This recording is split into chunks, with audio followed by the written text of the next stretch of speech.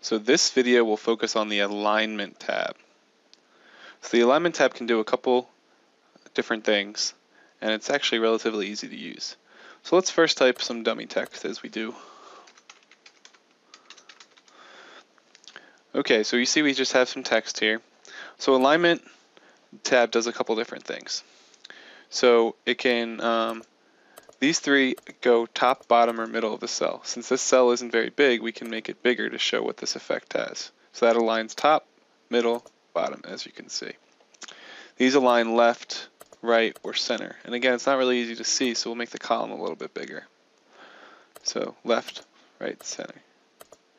I tend to think it looks nicest with both middle justification, but it's sort of your own preference. Okay, so then we have this. So these are some ways you can angle text. So I don't usually use this too much, but you can see how it works. So, you know. And again, you can always go into this alignment thing if you want to. So we're going to go back and angle this at 0 degrees. Okay, perfect. So now we have something called wrap text. So wrap text is really important because it really helps you allow to do other things. So let's just type in something long, like this is an example of a long cell.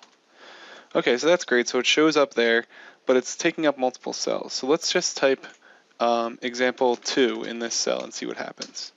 So now this cell is cut off. So a lot of times though, you don't want your cells to be cut off like this because it makes it much less readable. So let's go ahead and hit this button called wrap text. So wrap text makes it so that you can see all the text in a cell. And sometimes you might need to make the cell a little bit bigger to see everything nicely. Okay, so that's one thing that wrap text does. Now the other thing you could have done is let's do a couple of undos here, and we'll get rid of example 2. So maybe we want this just to be a big cell, because maybe there's a bunch of data down here and we don't want to, and we just want this to be one big cell that's like a title for all that data. So instead of doing wrap text, which is pretty bad, or instead of letting this run into other cells, what we can do is go ahead and select the cells we want and do merge and center. So this is this can be like a title. And again, I like it looks like that. So that's what merge and center does. You can also do things like merge across, which doesn't center it, or just merge cells, which does that too. And then you can also unmerge cells to get back to where you were in the beginning. So that's all an example of the common uses of the alignment tab. As always, you can use this little button down here to see some more intense settings under alignment. Okay, that's all for this video. Thank you for watching.